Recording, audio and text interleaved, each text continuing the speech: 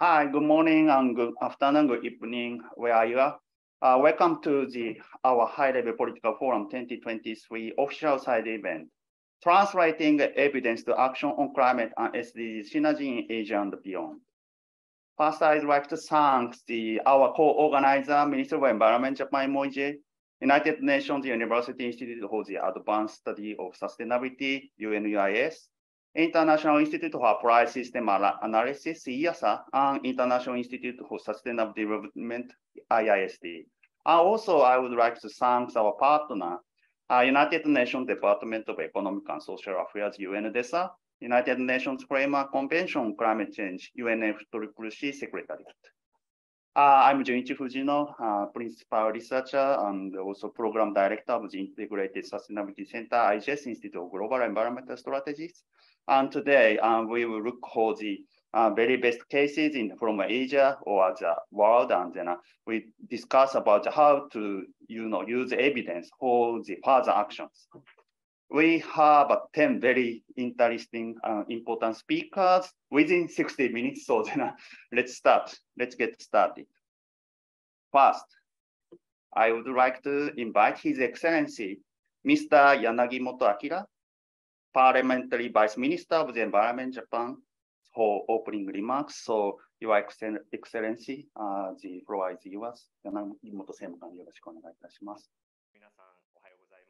Good morning to those participating in New York and good evening to the participants in Japan. My name is Yamagimoto, Vice Minister of the Environment of Japan. Let me begin by thanking the organizer of this event, the IGS, and the co-sponsor for organizing this side event. I'm pleased to address you on behalf of co-sponsor, the Ministry of the Environment of Japan. There is a growing international attention on solutions that leverage synergies across multiple issues, and that is paramount to achieve SDGs. Japan holds the G7 presidency this year, and the G7 Sapporo Ministerial Conference on Climate, Energy, and the Environment held in April well documented the importance of synergies in a communique. Global Climate and SDGs Synergy Conference held last year in Tokyo and yesterday here in New York highlighted the importance of synergies between climate change and biodiversity initiatives and the need to accumulate the lessons to promote the synergies. We are facing a global crisis of climate change and biodiversity loss. These crises are interrelated. Therefore, actions need to take place concurrently in tandem. Since this event will share practices of synergies, I'd like to introduce some practices from Japan on the synergies between climate change and biodiversity. First, on biomass power generation combined with forest management. About 70% of Japan's land area is covered by forests, but in recent years, the domestic forestry industry has been declining, and in many years, forest upkeep has become less satisfactory. Chips made from avocados and unmarketable woods are used to generate electricity to improve the economies of the forestry industry and the forest management in the Maniwa City, Okayama Prefecture, for example. This initiative not only significantly reduces CO2 emission, but also leads to biodiversity conservation and resilience to natural disasters and the revitalization of local industries and the communities. The second practice is the restoration of seaweed beds, also known as blue carbon. The town of Minami Sanriku, Miyagi Prefecture, is working to restore the seabed beds in the bay, which is registered as a Ramsar Convention wetland. This initiative will lead to conserving biodiversity, and the seaweed, such as the eelgrass, will serve as a source of CO2 absorption. Eco-DRR is another best practice that promotes synergies.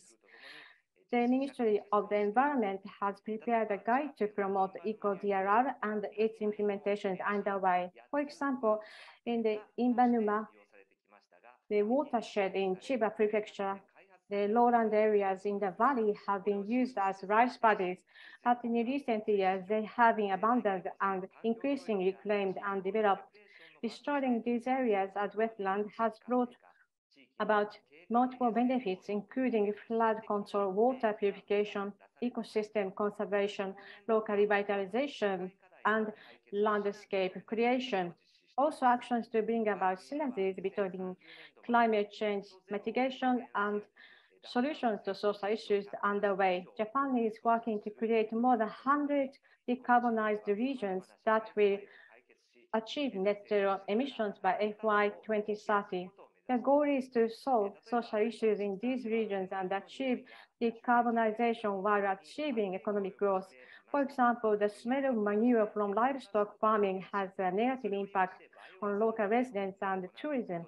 By fermenting manure to produce methane gas, which is then used to generate biomass power, we are simultaneously addressing the social issues of decarbonization and unpleasant smell.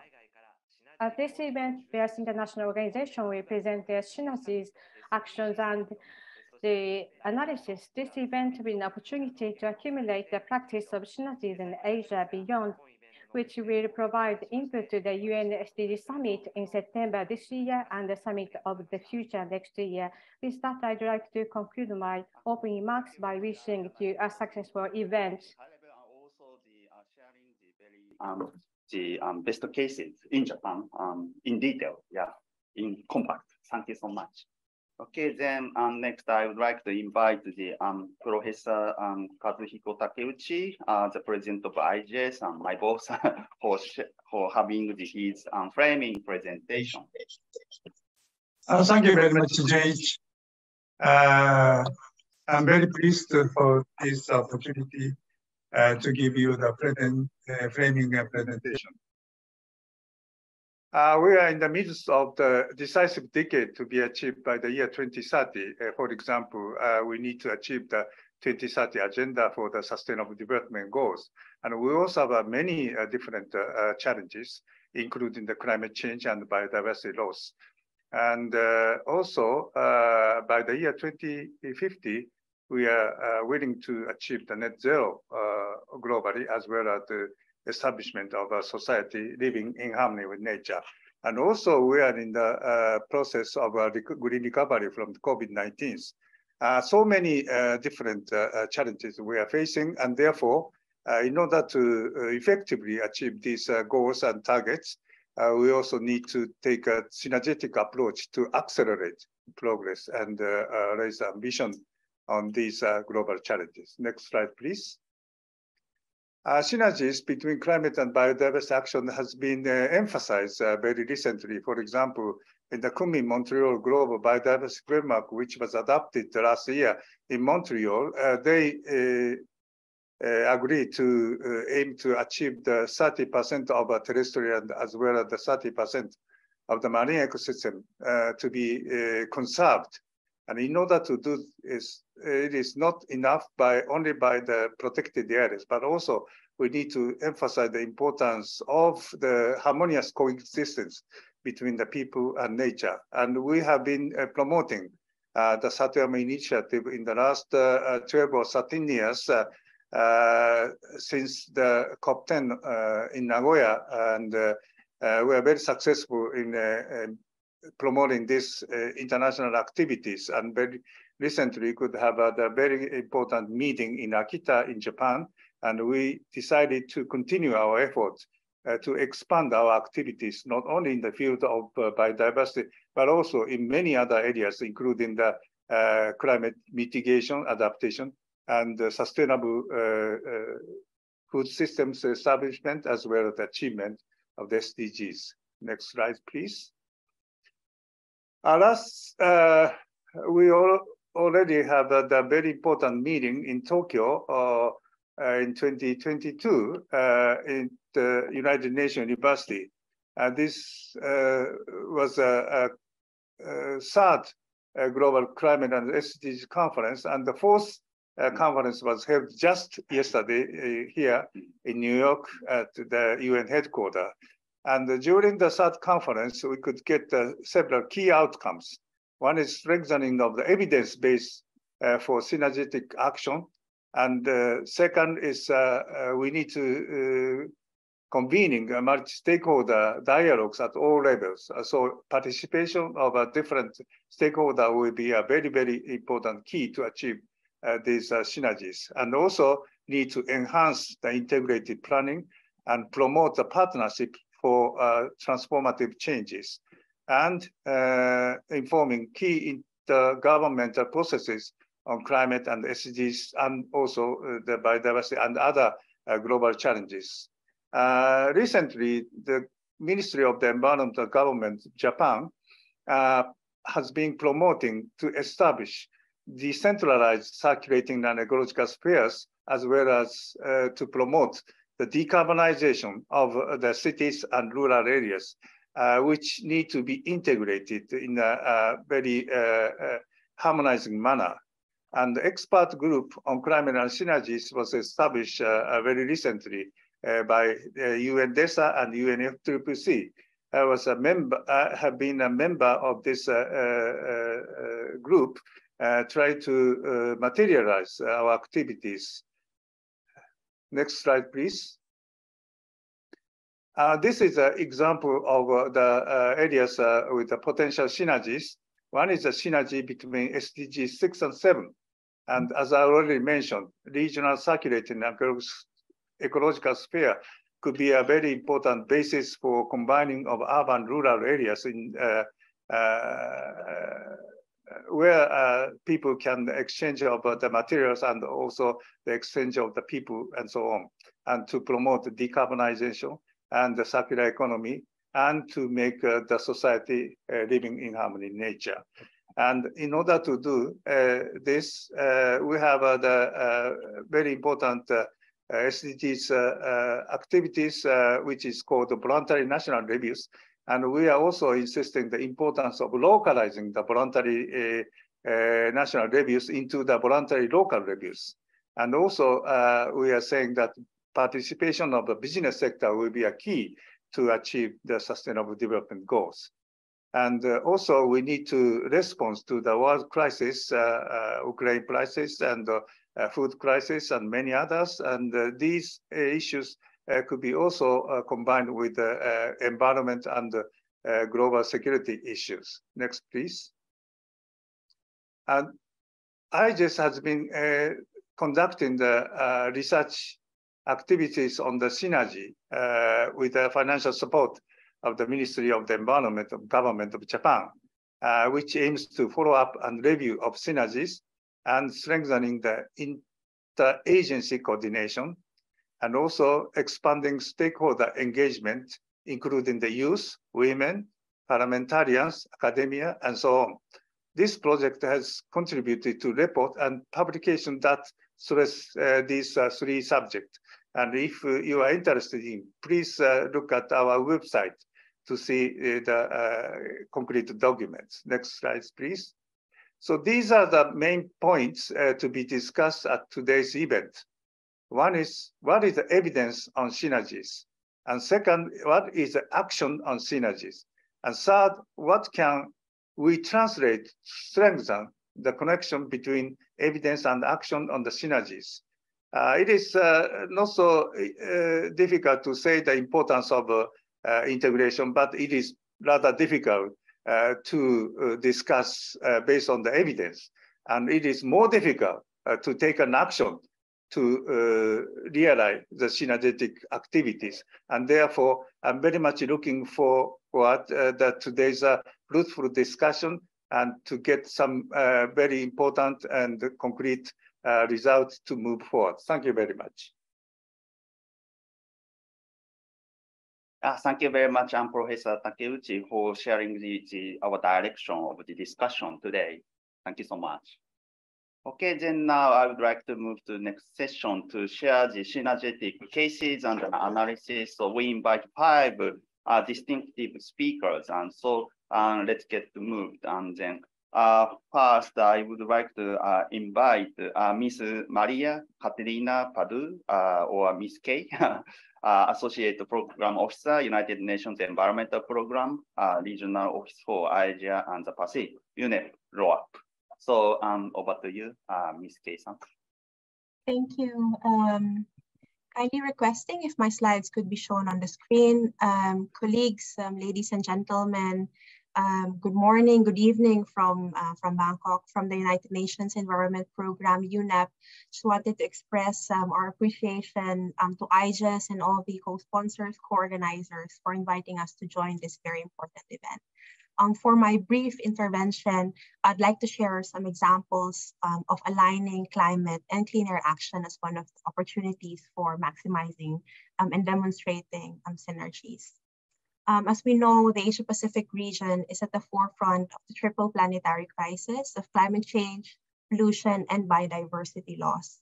The adverse effects that we feel from climate change and air pollution are very much already upon us, and it affects people's health and livelihoods. And it adds significant pressures to already vulnerable ecosystems and communities, and challenging our ability to meet the 2030 Sustainable Development Agenda. Our region, unfortunately, is not on track to achieve the Sustainable Development Goals. And based on assessments for the region, we have seen regression in climate action and stagnating progress on addressing urban air pollution. So looking at the synergies that are available for us to be able to maximize action, what could be a potential way forward? So we have increasing understanding that air pollution and climate change are closely linked, and many air pollutants have important climate impacts. These linkages can multiply the cost of inaction, but they also serve as an opportunity for us to be able to amplify the benefits of our actions and even catalyze greater mitigation ambition. So one powerful way forward is to be able to integrate strategies and measures that consider all air pollutants and greenhouse gas emissions. One recent example that I would like to share where we have done this is UNEP's support for the Ministry of Environment of Cambodia that was actually supported by the Ministry of Environment of Japan for the development of Cambodia's first national clean air plan. And this was just launched in January of last year. Next slide, please. Cambodia, as in other developing countries, economic development has driven an increase in emissions and in other environmental issues. The country, as we know, is also vulnerable to the impacts of climate change. The government has put forward a commitment to address both issues, one of which is through the development of a clean air plan. To support this process, an integrated assessment of air pollution and greenhouse gas emissions was undertaken to be able to identify the largest emission sources for the key pollutants in the country. Based on this analysis, which some of the results are highlighted in the slide, we were able to identify that residential, transport, and waste sectors contribute the largest share of air pollutant emissions in the baseline year of 2015. Without action, emissions could potentially increase by 50 and 150% in 2030. And most of these increases actually from the transport sector due to increased activity. We've also undertaken identification of a package of mitigation measures. And what we have tried to do, taking up an integrated approach, is combining a mix of existing policies that have already been adopted in recent years that contribute to reducing air pollution. And this is very important for us to be able to demonstrate that implementation of existing commitments is critical for us to achieve significant reductions. We've also considered policies and commitments that the country has already taken to address climate change, recognizing its co-benefits with air quality action. And this has actually demonstrated significant co-benefits for the country. And then, of course, we proposed additional measures that were not yet considered within the existing policy commitments by the government that provide benefits for both air quality and climate. So, for example, a policy recommendation to adopt Euro 4 equivalent standards for buses and for freight transport. The assessment also looked at what would be the potential benefits if we were going to fully implement the plan. Looking at both benefits, not just from an air quality perspective, also looking at it from climate commitments and also public health benefits. The assessment, for example, was able to demonstrate that the implementation of the plan could help reduce at least 60% of particulate matter and black carbon emissions by 2030, and also contribute to 19% reduction in CO2 emissions, contributing to Cambodia's climate change goals. And I'm very pleased to share that the support for the implementation of some of these mitigation measures within the plan have actually started, specifically on vehicle emissions and fuel quality standards implementation and strengthening, and also on addressing emissions coming from garment factories. Next slide, please. The final example I wanted to share with you today is how we've also demonstrated the opportunity for integrated climate and clean air action in the capital metropolitan region of the Republic of Korea.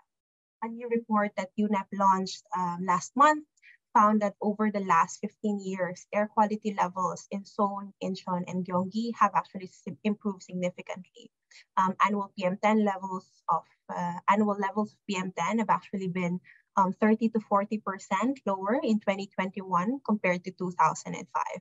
And this was, of course, a result of significant improvement in terms of air quality measures, legal framework, availability of long-term air quality data, and financial investments. But one of the interesting things I wanted to share was that we found that there was still scope for further action.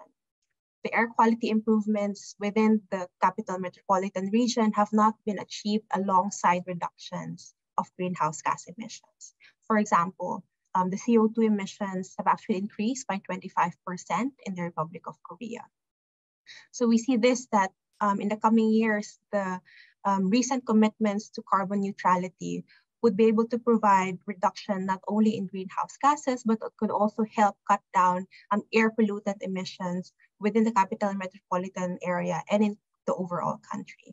So this is another opportunity to be able to demonstrate that addressing air pollution and climate change in an integrated approach is beneficial and can provide multiple benefits. Wanted to just finally highlight that it's also important for us to be able to implement and undertake these integrated assessments to be able to identify the necessary engagement that we need from key sectors to be able to achieve emissions reduction. And this would also help us in terms of efforts to strengthen institutional arrangements and break down the silos that exist even within ministries and move towards a co-governance for climate and clean air. Just to close this intervention, I wanted to share with participants I invite you to check out a guidance document that has been developed by the Climate and Clean Air Coalition and many other partners to provide a framework on how to be able to conduct this type of integrated approach, and hope that it might be useful for your purposes as well. Thank you for your kind attention. Thank you very much, Kei-san, for your very the latest presentation, the contents, and then thank you very much for your long-term collaboration with IGS. And so let's work together, continue to work together. Okay, so and then today I'm very much sorry, but due to time constraint, we cannot share any comments or questions from the participants. But if you have, then please contact our address or to send the email to me, Fujina@IGSA.org. Okay, then next I would like to invite Dr. Dindu Kampiran, Regional Director, International Union for Conservation of Nature and the Natural Resources, IUCN, you know very well, Asia Regional Office. So floor is yours. Over to you, Dindu-san. Thank you very much for the kind invitation. And we at the IUCN, the International Union for Conservation of Nature, are very honored for this opportunity to contribute to this dialogue on translating science and scientific evidence into action for climate and the SDG synergies. True to our mandate, IUCN champions the role of nature in achieving the SDGs. And the 2030 Sustainable Development Agenda itself recognizes that the natural world and its life-giving services must be urgently protected if we are to fulfill the needs of 9 billion people in 2050. Our IUCN program, called Nature 2030, is a global call to action in committing to deliver clear and demonstrable contribution to the SDGs in synergy with global environmental goals and targets, including for biodiversity and climate. along with the global recovery from the COVID-19 pandemic. So over the next decade, IUCN seeks to harness the power of the Union over 1,400 members, from states, including Japan, government agencies to NGOs and indigenous peoples, and our network of over 15,000 scientists and experts in the IUCN Global Commissions. Here in Asia and Oceania, we are nurturing partnerships with our 48 statutory countries to translate science-based evidence into actionable solutions for confronting the biodiversity and climate crisis as part of the regional effort for SDGs achievement. Now, in this regard, IUCN's vision is to place nature at the core of sustainable development pathways by leveraging nature and the power of healthy ecosystems to protect people, optimize infrastructure, and safeguard a stable and biodiverse future. In short, nature-based solutions, or NBS. So one strategic starting point for today's dialogue could be in recognizing ecosystems as infrastructure, providing 4 types of services, from provisioning and regulating to cultural and supporting. Now, these benefits are not small and localized. Nature, for example, can provide up to a third of cost-effective mitigation by 2050. Now, on NBS, allow me to quickly take us all through IUCN's pioneering efforts in the development, application, and scaling of NBS. In 2016, IUCN formally adopted and introduced the definition of NBS: actions to protect, sustainably manage, and restore natural or modified ecosystems that address societal challenges effectively and adaptably, while simultaneously providing human well-being and biodiversity benefits.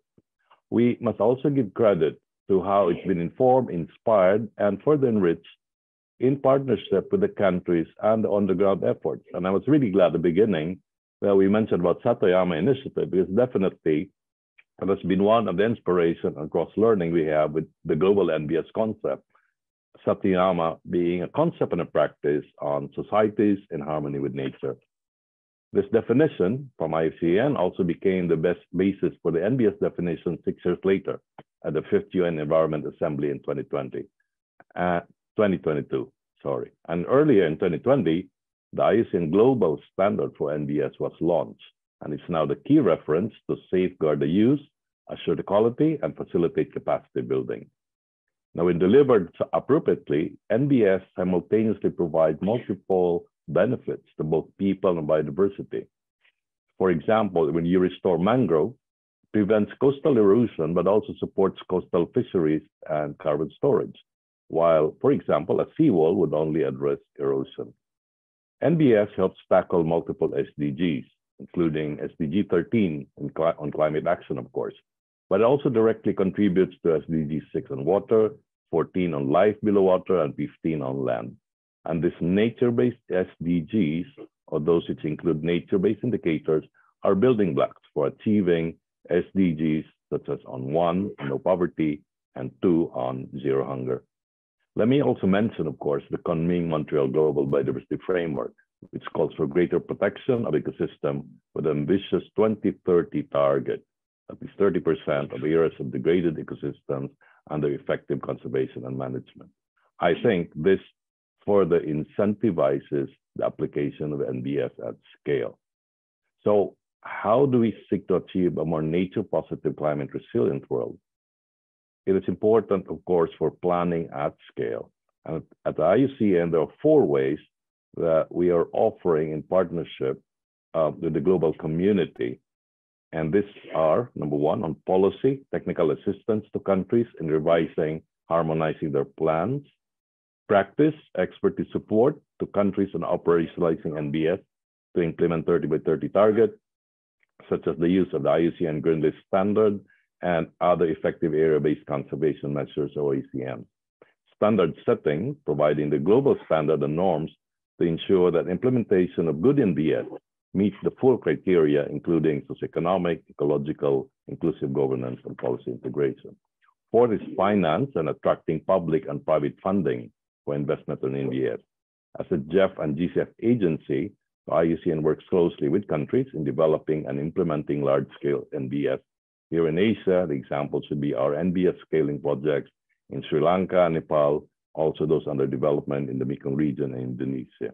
And of course, on capacity building, the IUCN Academy offers practitioners, policymakers, investors, other stakeholders the opportunity to earn a professional certificate on NBS.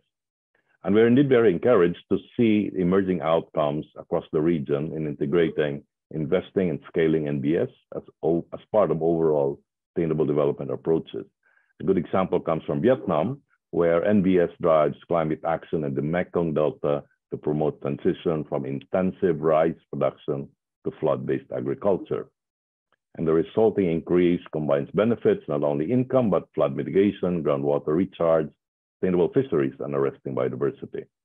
We also would like to mention the Bond Challenge, the IUCN and the government of Germany initiative, which aims to restore deforested and degraded land. We take pride in Pakistan as the leader in the region, promoting its pledge with a billion tree tsunami, restoring 350,000 hectares of forest, degraded land, and creating 85,000 green jobs in the process. So finally, the key message that IUCN would like to bring to today's event is that we put nature at the center of efforts to translate evidence into action and to achieve the SDGs, integrating ecosystems and their services in sustainable development is key. Thank you very much. Yeah, thank you very much, Lindo-san, for sharing the very best cases from the Asia Pacific. And then as the Mr. Yanagimoto Vice Minister mentions, and climate and biodiversity synergy is quite key. And then, I just definitely would like to work further together with the IUCN, especially Asia Regional Office. So thank you very much. Okay, then next cases, I would like to invite the Dr. Samir Deshkar. He's Associate Professor, Architecture and Urban Planning, Visvesvaraya National Institute of Technology, India, and he kindly sent the video. So let's watch the video. A very warm greetings to all the dignitaries and the participants to this high-level political forum and the side event being organized by the Institute for Global Environmental Strategies. At the outset, my sincere thanks to all the organizers for giving me this opportunity to present in front of you the work that we've been carrying out in the city of Nagpur.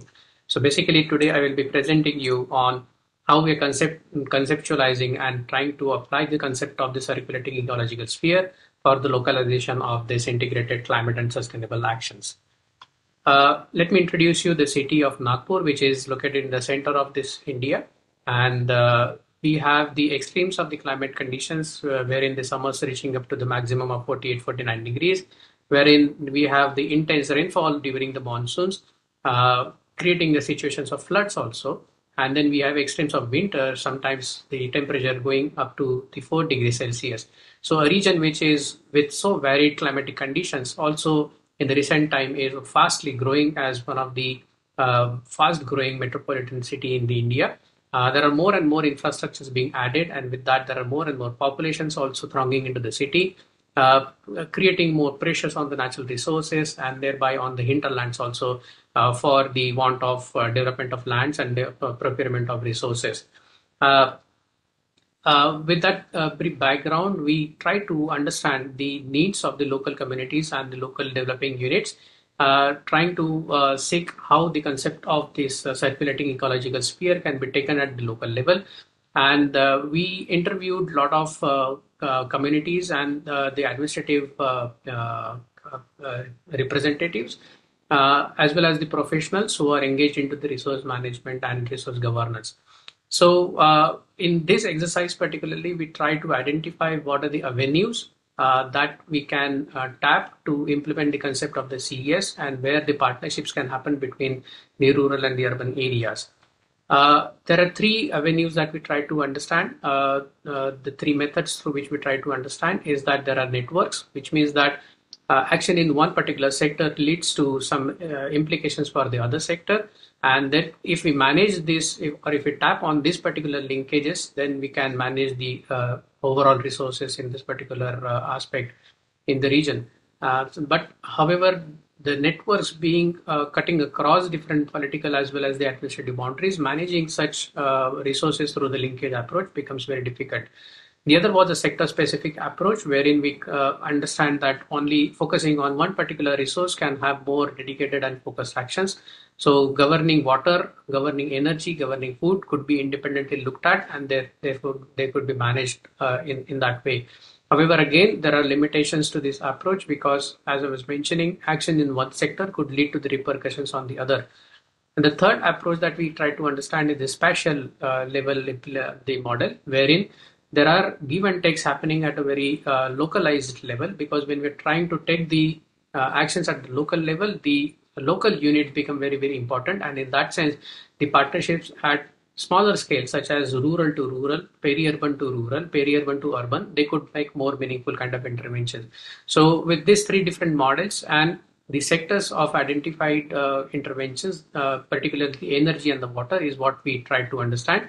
And we carried out different analysis indicating where are the lands suitable for carrying out these interventions, what are the units wherein we can consider for the engagements at different scales. And we brought all the stakeholders together and had a co-design and co-development workshop, which is primarily the most important feature of the whole CES approach, because we're trying to have a localized kind of solutions to the larger problems. And through the interventions and the interactions during these particular workshops, we came across different approaches and different sectors that can be looked at. So in the implementation of the CES, we are at the knowledge building stage. We just completed with that, wherein we had all the participants giving their feedbacks. And the next step will be to get into the formal agreement with the local governments, because their engagement is very prime in implementation of any such kind of an actions. And subsequently, we'll be preparing by the end of this whole cycle, the CES action plan, and we'll be launching them in parallel to the other development plans over these particular regions. So that is in very brief what we have been doing, and we'll be very happy to get your feedbacks. And thank you so much, and wishing all the best for this particular event. Thank you. Thank you very much, Dr. Samir, for your presentation and for sharing the cases in Nagpur, India. Thank you so much. Okay, then next I would like to invite the Dr. Elena Robenskaya, Program Director and the Principal Researcher Scholar, Advancing Systems Analysis Program, EASA. So, Elena-san, over to you. Thank you. Thank you very much. Just have to share my screen. Yeah, and thank you also from my side to the organizers for inviting me to this very important event, and greetings from Vienna, Austria. It was also the main insights from the EASA's Transformations Within Reach initiative that to facilitate transformation to sustainability, the approach of co-benefits should be really taken between development and achieving SDGs. So we started this initiative soon after the outbreak of COVID-19, such that we wanted to learn lessons from this experience, from this new experience of COVID-19 and the new consciousness that emerged because of this. And we wanted to see how we could learn from that very unusual experience that we had, and what can we then apply to this more chronic disease of the world, which is the lack of sustainable development. And indeed, we know that complexity and uncertainty dominate SDG-related decision-making realities, and this makes it so-called wicked problems. There are several challenges, major challenges for the decision makers in this regard. For example, one challenge is the multiplicity of choices which are available to policymakers. Empirical evidence shows that human brain's ability to make good choices actually declines sharply with the size of the choice set. So this is one challenge. Another challenge is related to complexity of causalities involved in SDG-related policymaking. And here again, our brains are known to have limited capability to deal with complex causal feedback loops.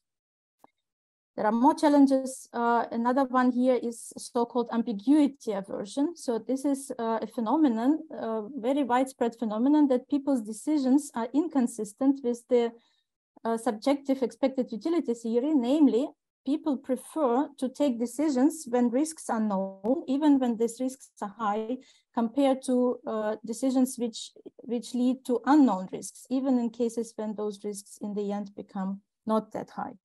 So these challenges and many others dominate the decision-making reality related to SDG achievement. And this is why, of course, researchers are trying to evaluate numerically using different assessments or data or both, trade-offs and synergies between different SDGs. And this is just one example here on this slide, which I'm demonstrating. And we can see here synergies and trade-offs between SDG 13, which is climate action, that is the focus of this event, and every other SDG here. And what we see is that indeed the complexities here are quite high, and as well as uncertainty, because we see that SDG 13, for example, has mainly synergistic effects with SDG 1, for instance, and SDG 11, but with SDGs 2, 3, 4, and so on here in this area, we observe quite strong trade-offs. So this kind of analysis can be really very helpful to uncover synergies and trade-offs. And now I would like to show you an example from another project at YASA. This is a specific project where we focus on the region of Central Asia, and specifically on the country Kazakhstan. And we consider one promising action. So this event was linking evidence and action. So here we are investigating one action that can simultaneously pursue the development goals of the country and climate goals. And this action is carbon farming and trade. So here the context is, and you can see the map of Kazakhstan here on the right, that a big part of Kazakhstan's land is a degraded land, and especially in this area with dry steppe. So here, this land offers a large carbon sequestration potential, and this potential until now remains undiscovered, so to say. So a range of sustainable land management practices, so nature-based solutions, as the previous speaker was already telling us about, could be applied over this land, and that can result in carbon sequestration by soils and plant biomass, or in the reduction or avoidance of greenhouse gas emissions. So developing carbon farming projects in Kazakhstan could be supported by trading of agri-land soil-based carbon sequestration credits and other financial mechanisms, such as sustainable land bonds, for example. So with this, this kind of action can really connect people, nature, and economy in this mutually reinforcing triad or nexus, and generate multiple benefits, including new jobs, new streams of income, and enhanced social inclusion. In case of Kazakhstan in particular, solutions like carbon farming and trade could be actually especially suitable and helpful, because this country performance on SDG 2, which is zero hunger, and SDG 13, which is climate action, is particularly low. And this is where the synergy can really be helpful. On the other hand, when designing specific policy, one has to take into account country-specific context. In this project, we make an attempt to quantify synergies and trade-offs between different SDGs in Kazakhstan using actually empirical data. So this exercise faces, of course, a challenge because data is very limited, but given the data that is available, we find, for example, that higher levels of agricultural production could be associated with higher water stress levels and with higher levels of alcohol consumption. So this is based specifically on the context of Kazakhstan and data on the past experience. So this observation, of course, underscores the importance of integrated policy approach supported by high quality data, which is currently missing, unfortunately, and high quality science. So with this very short contribution, thank you for your attention, and we invite all of you to study our materials on the website. And if anybody has questions or interest to discuss this topic with us, you are very much welcome to contact me over this email address here. Thank you very much.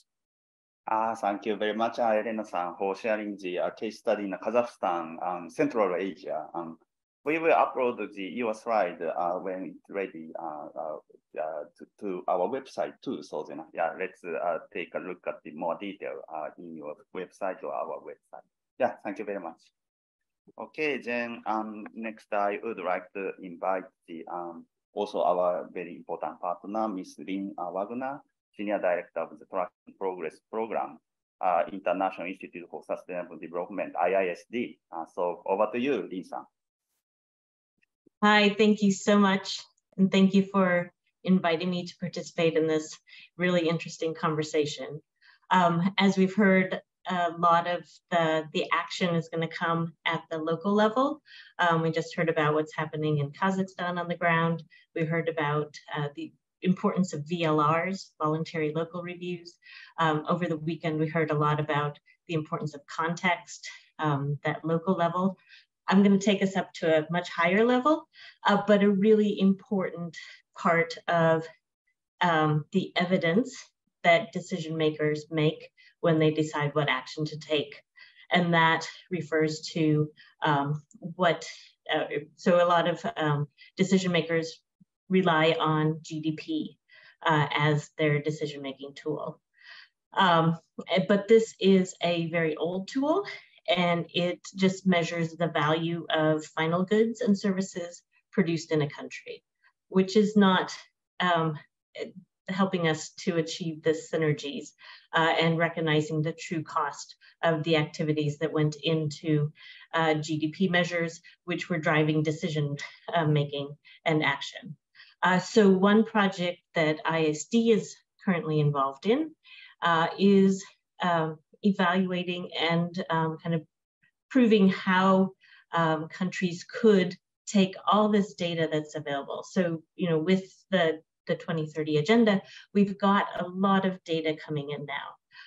But it's, you know, how do decision makers use it? How do we create indexes that would help them bring together these multiple points of data to help them with their decision making? GDP is this very old measure that's really antiquated now compared to what we're thinking about in the 2030 agenda. So ISD has been working with UNEP, some others, kind of before the Secretary General's Our Common Agenda came out, calling for this complementary measure of GDP, but it fits perfectly with this idea of beyond GDP. And so right now we're working with universities in Ethiopia, Indonesia, and Trinidad and Tobago to evaluate their existing data and to prove that the data exists and that they could create what we're calling a comprehensive wealth measure that would be complementary to GDP. So I guess going back to one of the previous speakers' comments about, you know, that we don't want to create mistrust in our measures. There's so much built around GDP that it's not going to be replaced anytime soon. But you know, what kind of decisions would be made and would be changed if governments had this complementary measure of comprehensive wealth based on the five measures of capital. So looking at not just finance and produce capital, but adding in natural capital, human capital, and social capital. So that is something that we're working on. And that is, you know, I think something that could really be a game changer in bringing evidence to decision makers to drive different actions.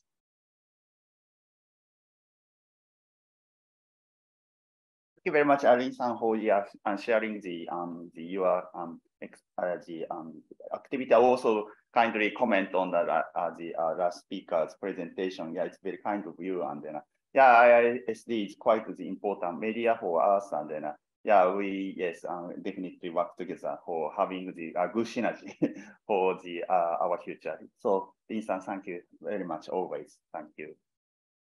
Okay, then now I would like to move to the next segment, special remarks.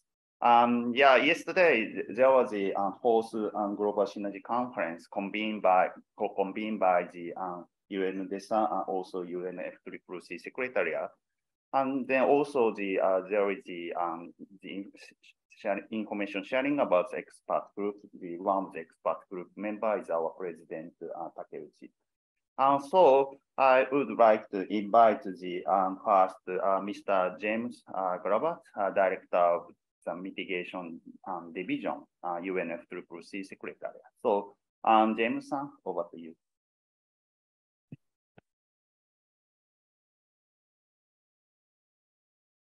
Oh, thank you. It's my pleasure to join this event, this side event. I'd like to thank Professor Takuchi and IGES for organizing this event and providing me with the opportunity to make some remarks.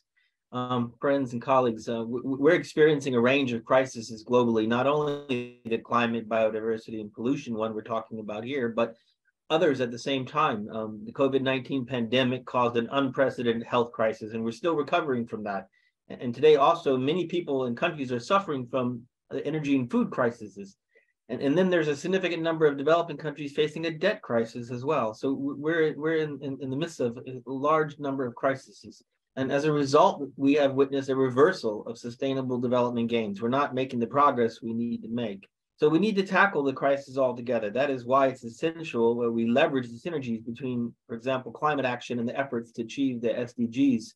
The Paris Agreement clearly states that it aims to strengthen the global response to the threat of climate change in the context of sustainable development and efforts to eradicate poverty, so including by holding the temperature increase to well below 2 degrees Celsius, as we all know. The scientific evidence tells us the global average temperature has already increased 1.1 degrees above pre-industrial levels due to the cumulative greenhouse gas emissions from human activities. In order to limit this temperature rise, hopefully to 1.5 degrees, by 2030, we need emissions to be reduced by 43% from the 2019 levels. And we need to reach net zero CO2 emissions around 2050 if we want to be on target for 1.5. But the current levels of commitments by the governments in their climate plans, the so-called nationally determined contributions, are indicating that global emissions will decrease only about 0.5% by 2030 instead of the needed 43%. This is the gap that science is pointing out to us, and scientific evidence also informs us what we need to do. The report from the IPC, the recent report from the IPC described multiple opportunities for scaling up climate action, such as cost-effective options to reduce emissions by 2030, as well as the synergies and trade-offs between climate action and sustainable development goals. The information is being presented. We're aware of it, and we need to act on it. The question is how we translate this evidence into action, and how can we generate synergies between climate action and sustainable development in practice, and how governments and stakeholders work together to achieve both the SDGs and the goals of the Paris Agreement. And the regional focused knowledge and learning opportunities can be a great way to identify effective climate action to a bit more localization of the issue and policymakers, because the actionable solutions obviously are going to vary across national circumstances. So I welcome the focus of this event on Asia as the world's most populated and fast-growing region.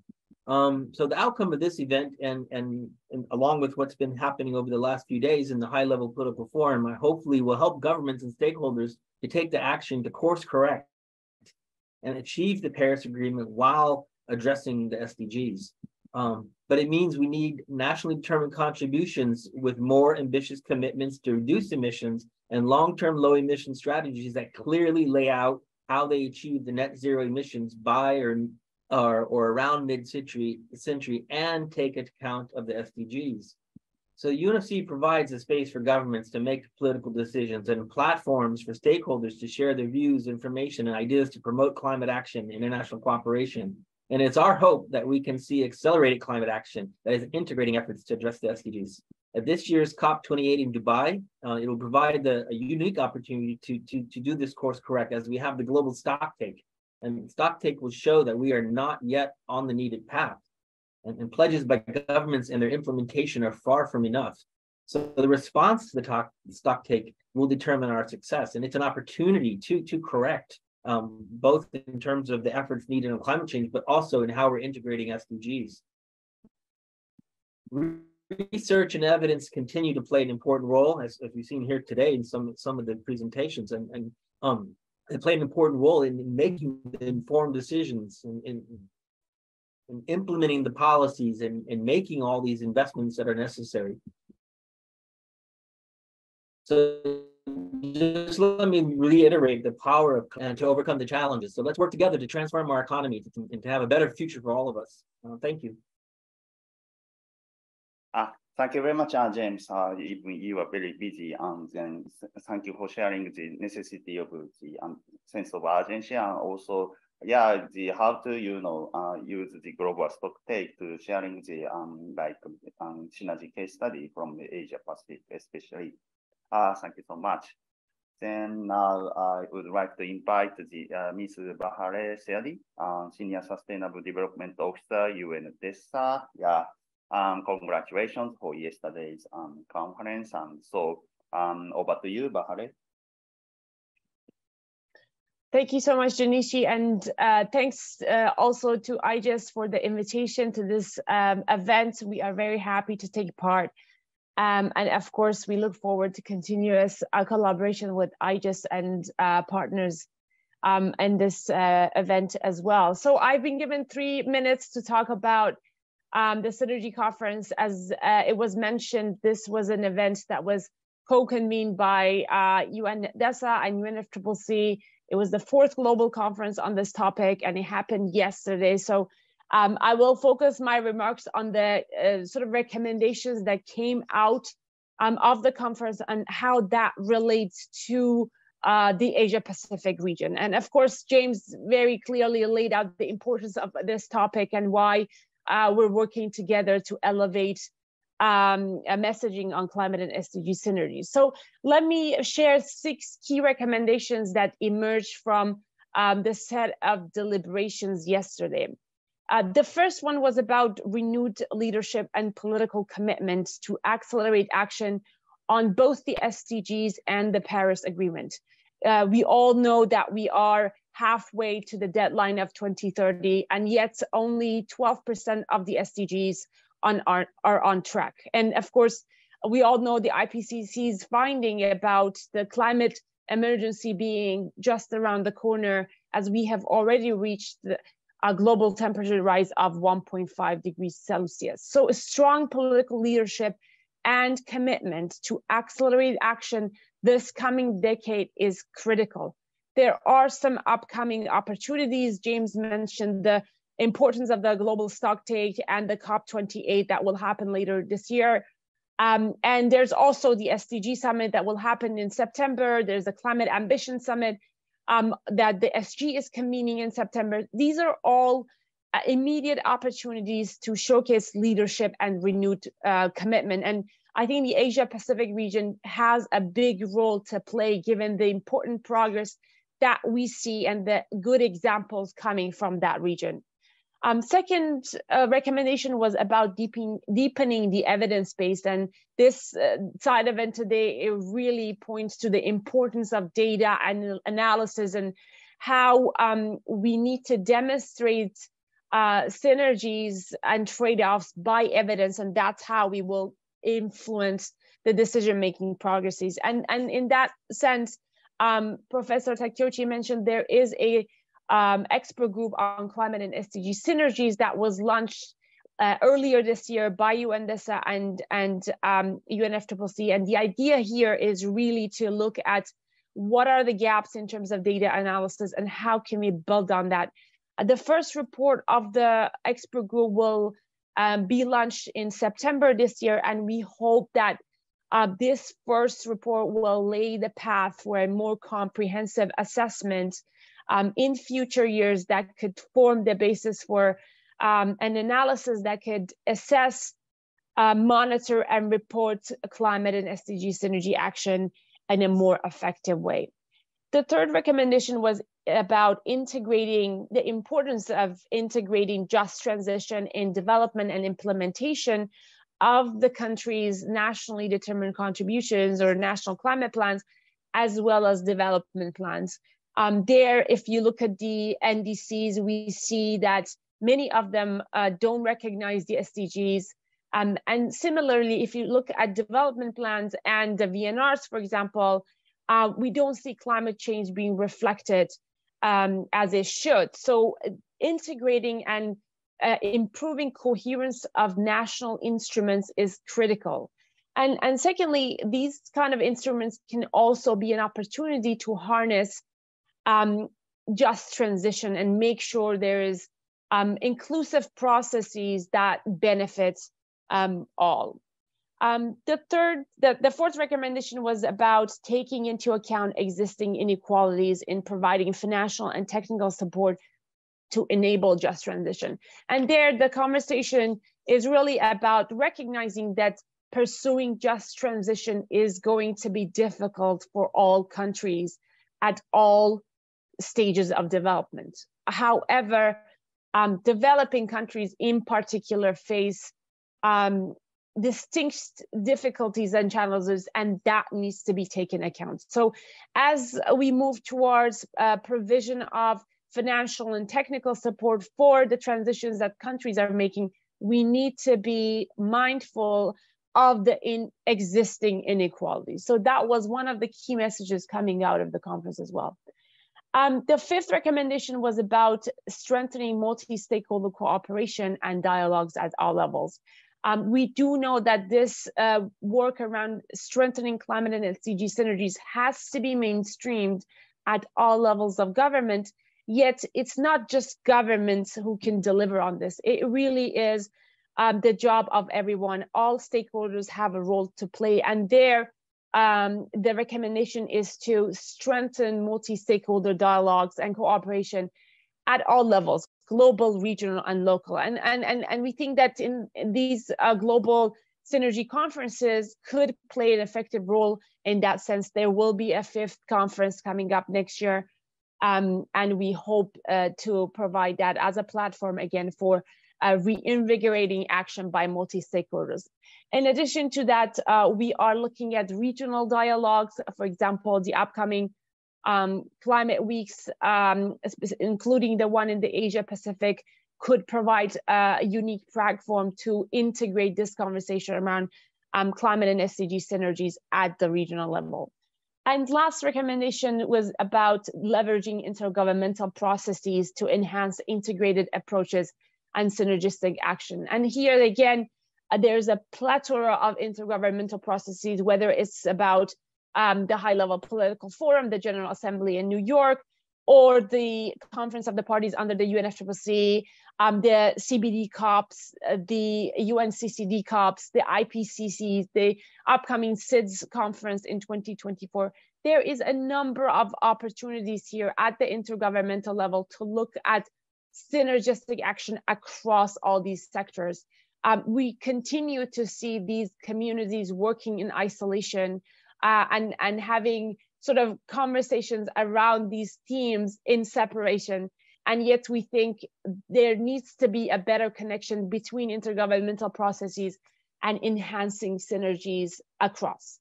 With that, I'd like to end my remarks. I encourage everyone on this call to join the conversation.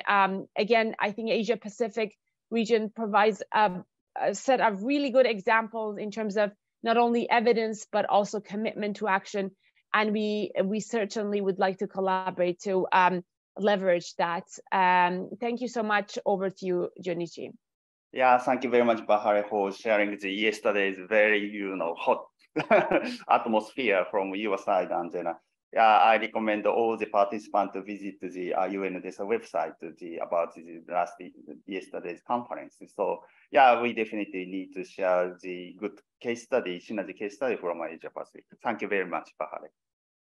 Okay, I'm sorry, we are a bit over the time, but I also need to invite very, very important collaborator from UNIS, Dr. Shinobu Yume Yamaguchi-san, for her closing remarks. Distinguished guests, colleagues, ladies and gentlemen. On behalf of the United Nations University Institute for the Advanced Study of Sustainability, I am pleased to share my closing remarks. In particular, I'd like to express my sincere gratitude to all of the speakers and participants for your insightful knowledge and experiences shared today. I also extend my appreciation to the organizers and partners for providing this platform to catalyze transformative action. Today's session provided an opportunity for rich dialogue centering around the critical theme of translating evidence into action for climate and SDG synergies. This year, the United Nations University contributed as a panelist for the fourth Synergy Conference held just yesterday in New York at the UN headquarters. I am delighted to witness the building the momentum on the climate and SDG synergies across the region. This year presents us with a significant milestone for assessment and renewed commitment to action through, including this high-level political forum and SDG Summit in September and at COP28 later this year. Our institute is engaging our policy-oriented research, educational programs with our partnerships. For example, in April this year, we played a key role as a co-chair of the Think 7 Task Force on Well-being, Environmental Sustainability, and Just Transition. We offered the policy solutions to renew actions for the SDGs, carbon neutrality, and climate resilient development, bringing the G7 and G20 countries together. Our policy recommendations specifically called for an action to deliver universal access to carbon neutrality in the energy systems to ensure the sustainable food systems and biodiversity conservation, to synergize resilience and social protection, and most importantly, to enhance measurement for the well-being. I am very happy to announce from this September, the United Nations University will offer the new postgraduate program specializing in climate action for the Paris Agreement. This program are designed to develop the future leaders with the knowledge and skills needed to implement the Paris Agreement and to address knowledge gaps on synergies.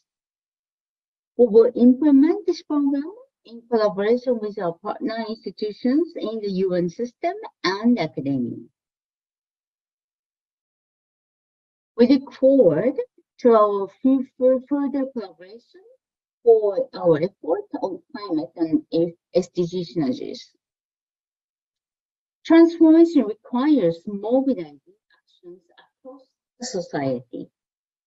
I am confident through our partnership between the stakeholders gathered in this event, we can make a valuable contribution toward achieving a more sustainable, equitable, and resilient future. Let us carry forward this momentum and redouble our commitment to translating evidence into synergies action on climate and SDGs in Asia and beyond. Thank you very much for your attention. Yeah, thank you very much, Dr. Yamaguchi, for sending the closing remarks. All the session concluded, and then thank you for joining today's session, especially the speakers, and then also the participants from the Japan. It's very late night time. Thank you so much. All the slide videos or today's recording will be uploaded soon, so please check it if you'd like to look more detail. I'm sorry, this time we cannot accept any comments or questions or also proposals. So then if you have any things, and then please send us the IGS email or to my email directly, fujinata@igs.org.jp. And so finally, thanks to all the participant speakers again. And then let's make the very good the synergy case study actions with all of you. So thank you very much for joining today's session, and then I very much appreciate your kind attendance from New York. Thank you so much.